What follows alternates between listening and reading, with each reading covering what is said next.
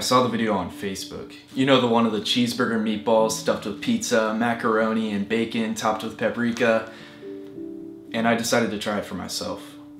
But when I did, I kind of like put the food in the oven and forgot about it, I guess, for like 6 hours. And I came home to my house on fire.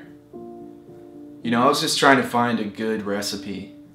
And now I'm just trying to find a home. All the video told me to do was get some peppers. And so I got some ghost peppers, I put it in the food, and I rubbed my eyes for a couple seconds by accident, and next thing I know, I'm going to the hospital. I forget about the food, and my house is burned down. The home was reportedly unoccupied, but neighbors thought they had seen some activity there in the last month or so. Oh no, my house didn't like burn down or anything. The food just kind of tasted like shit. Every time you share one of these cooking videos, you put an idiot at risk of burning down his house.